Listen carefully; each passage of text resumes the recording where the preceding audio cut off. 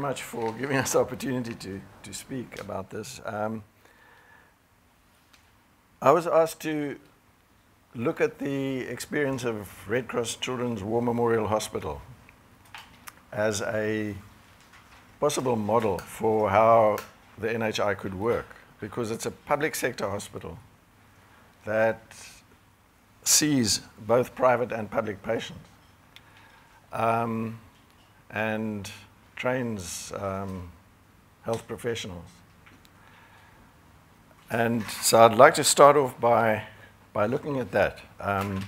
So can we have the image of the first slide? So this is the slightly unusual view of the Children's Hospital because it's taken across the Rondebosch Common. Can I move this on? And just to remember, it's a war memorial. The hospital was started by public subscription when some returning soldiers from the Second World War decided to establish a war memorial. And they decided they didn't want a statue or something like that. They thought a children's hospital would be more appropriate as a war memorial. The Red Cross Society was not really very instrumental except as the channel of the funds. So people contributed, the Red Cross Society kept the money, and the hospital was built, and it was opened in 1956. So it's a teaching hospital attached to the University of Cape Town, and also linked to the University of Stellenbosch. And it's a leading center for the training of health professionals, doctors, nurses, physiotherapists, occupational therapists, and so on, for the country and for the world. So we train undergraduate students and postgraduate pediatricians who are general and subspecialists. In other words, people interested in specific organ-related diseases. I was one. I'm a pulmonologist, so I'm interested in respiratory disease plus a few other things. So does the Red Cross Hospital give us a good model? And I think, which way do you go forward? Yeah, this one. Okay. Thanks. Okay, so the Children's Hospital is a center located in the Cape Metro West district region of the Cape Province. And you can see there where it is on the map. It caters for a population. What does it works at different levels. It works as a regional hospital for that region and caters for a population of about 651,000 children who live in that region. The under 5 mortality rate in the region is 18. Sorry, 16.8. Compared to the countries now, which has come down to 42, mainly because of the success of the prevention of maternal to child transmission of HIV. But it's also a national hospital because it takes referrals for the sort of higher levels of care from around the country. So in 2012, there were 22,500 admissions to the hospital, a death rate of about 8%, and that's high because of the severity of illness. Now, where do the people come from? They come mainly, I'm talking now about the public sector patients, come mainly, and they more than 90%, if not more than 95% of the hospital admissions. So they come from areas like this, where the townships around Cape Town, and that's the patient care side of it. Teaching hospitals, academic hospitals, have to do 4 things. They have to provide service, which I've discussed. They have to do research. They have to teach.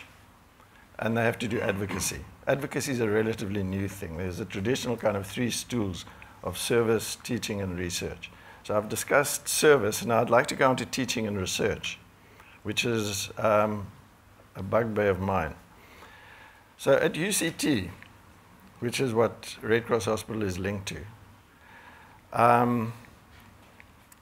the relative weighting of teaching and research is heavily skewed towards research.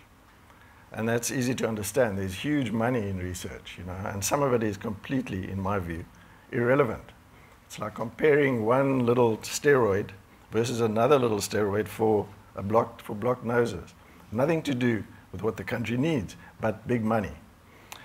Now, so this balance needs to be restored into something more equitable. I'm not saying research is all irrelevant, but a lot of it is, and it's pointless. Even the relevant research is pointless unless it actually gets to where it makes a difference to people's lives. Now, the teaching side of most universities, this applies around the world actually, is undervalued. And teaching is kind of, we teach the way we were taught. There have been big advances in the way people learn and acquire knowledge and produce knowledge, which is not really benefiting health professional education. So recently in the Lancet, there was a big article on training health professionals for the 21st century, which I won't go into now. But you know that David spoke about re-engineering primary healthcare. And that is the sort of basis of the National Health Insurance proposal. Robbie spoke about the importance of developing a health system, and that actually what we're doing is working out a way of providing the country with a kind of health system that Henry Gluckman visualized in the 1940s. I'll say a little bit more about Henry Gluckman because I think Robbie didn't really give him full justice. But this is the primary healthcare approach. Maybe you can't see all of it, but the top of the pyramid is the hospitals, like the Children's Hospital. Then you go down through different levels of the health system. And you have to get into households. You have to get into community. And Gluckman spoke about what he called the modern conception of healthcare.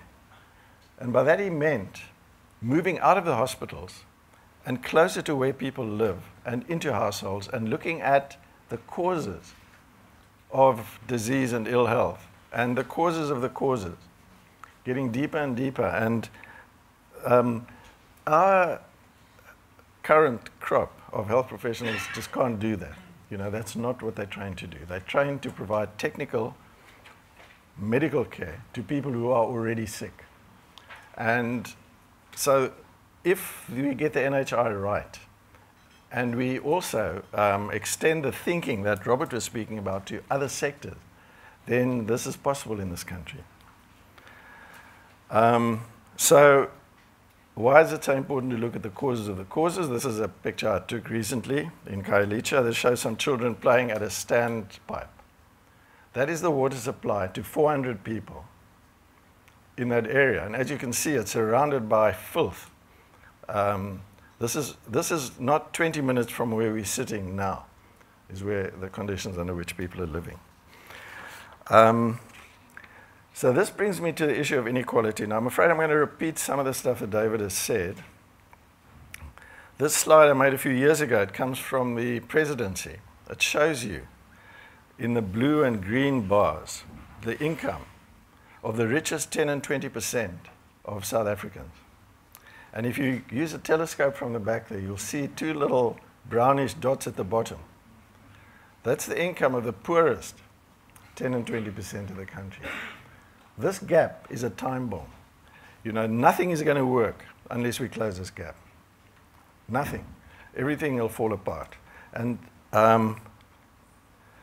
again, this is a recent study by Leibrandt and others that shows you, if you look at this, shows you the cumulative share of the population, and the cumulative share of the income. And if we had an equal country, we'd follow the straight line, so that 10% of the people get 10% of the income, 50% get 50%, etc. But what you can see is the extreme skewing of the income, and it compares 1993 with 2008. And it shows you that things are getting worse. And why they're getting worse? Because inequality is increasing amongst all groups of the population. what you can see is that for African people, colored people, Asian people, white people, income inequality is increasing. It's only that little tiny bracket, the richest of the rich, that are having the growth in South Africa. We've seen spectacular growth since 2004. Sorry, since 1994, since the democratic election. But it's really gone to the richest 10%. And if you look, you'll see that for all other centiles, the share of the income is actually decreasing. And this is one of the reasons why inequality is bad for everyone, because people get anxious. Inequality is a source of stress, major stress in society. It's stressful to the poor because they're worried about their relative position, but it's also stressful for the rich because they're having to close themselves behind security systems and gates and closed-circuit television cameras and barbed wire and stuff. Everyone suffers if there's inequality. Poverty is bad for health. But the gains in health you get from increasing wealth only last up to a certain degree if there's also growing inequality. Sure. So why is inequality? I mean, some of the impacts of inequality, and this comes from the child gauge produced by the Children's Institute at UCT, and I see Catherine Hall's in the audience, who did a lot of the analysis of the data. And this shows you how inequality impacts on people. You know, if you, in the richest 20% of households, no one goes hungry. And as you look down, you'll see that in the poorest, the difference between access to water, I'm talking now, sorry, about children in the country, inadequate sanitation, overcrowding, having inaccessible health facilities because it's too far from home. It's always worse for poor people who already have the biggest burden of disease. And I'll skip some of this. There's inequality, interprovincial inequality, which is shown here. David showed this data, which is the impact of various forms of inequality on infant mortality. Access health facilities from the poorest to the richest people. This shows the number of children who live too far from a health facility. And as you get richer, it becomes more accessible. David spoke about the inequitable system division of health resources between private and public. And here you can see it again. So I won't go into this in detail. But what I would like to speak about is the fact that we live in an unequal society. And the question we're discussing is whether a decent health system can produce more social solidarity and more equity. Robbie believes it, I believe it. But we have to fix the health system. One of the things we have to fix in the health system is the inequality within it. What this slide shows is the difference in pay, salary scales in the public sector from the top management down to the lowest level of workers. There's 16 scales. And the richest, the people at the top, earn 27 times more than the people at the bottom. This is one of the biggest inequalities in the world. And this makes for sickness in the health system. We all know about high levels of absenteeism, about nurses behaving badly towards patients. Why? They're living under tremendous conditions of stress. They themselves are not healthy. This thing has to be fixed as well. And then to go back to Rwanda, and we're looking at Rwanda now because it's recently become an example of what can happen with a national health insurance. Rwanda instituted a national health insurance recently. I forget exactly what year they did it in. And they adopted social policies following the genocide that focused on the health system. I'm talking about health policies now, and also focused on reducing inequalities. They haven't got there. In fact, inequalities are still high in Rwanda, but not nearly as high as ours. But there are lessons to be learned there. Now, just to remind you of how rich we are and how rich Rwanda is, this shows you GNP per person for South Africa on the left. Next comes Rwanda. Next is the average for the WHO, the World Health Organization's Africa region.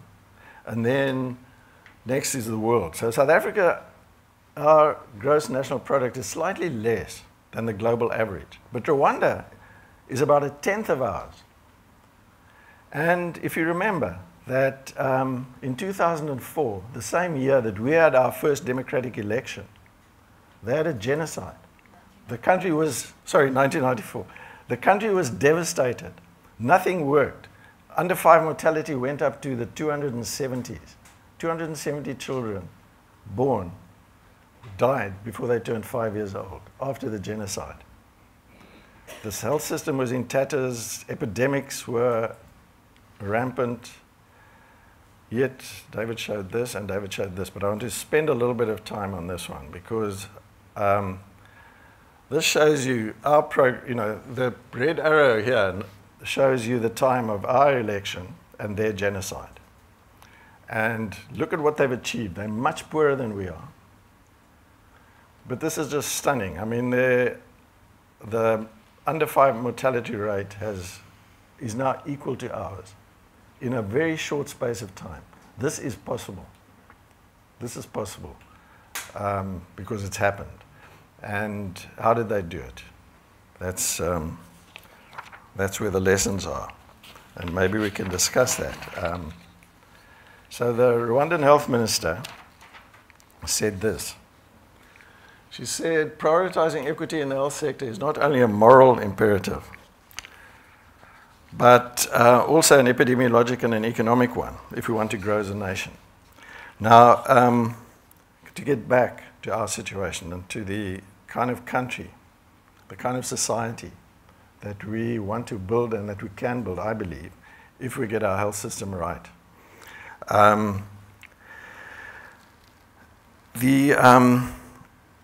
I believe that a decent health system can promote social equity. But I would like to, and I'm sure Mark's going to talk about this, the NHI is a bit of a black hole at the moment. None of us know what's going on. The whole idea about health systems and health system development is that there should be strong community involvement. There should be transparency in how it's done. It's happening behind closed doors. We don't have a clue. Why is the white paper, which has been promised, not emerging? We can kind of speculate. You know, this is a danger when things happen behind closed doors, that people start thinking the worst. And the worst, I think, and maybe it's the truth, is that there's a fight going on behind those closed doors between people with vested interests who are benefiting from the current inequitable system and who want to continue benefiting. And,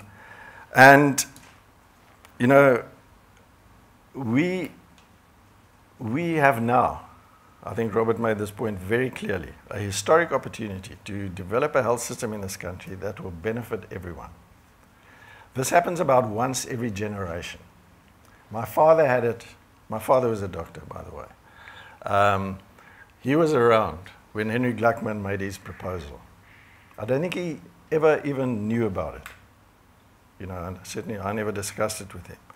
But since that time, and that proposal, interestingly enough, when the British government was looking at the post-war situation in England, and they were thinking about a national health service in England, the health minister, his name is MacDonald, is that right, David? Okay. Saw the Gluckman Commission recommendations and said, this report tells us what we must do. And they developed the National Health Service. We threw it out in the rubbish bin, essentially, first with the provinces, and then when the apartheid government took over. So, what I'm trying to say is that the NHI is something that all of us should be interested in, and that all of us should be advocating seriously for a national health service, a single national health service that treats everyone the same. And I think I'll stop there. and hand over to Mark.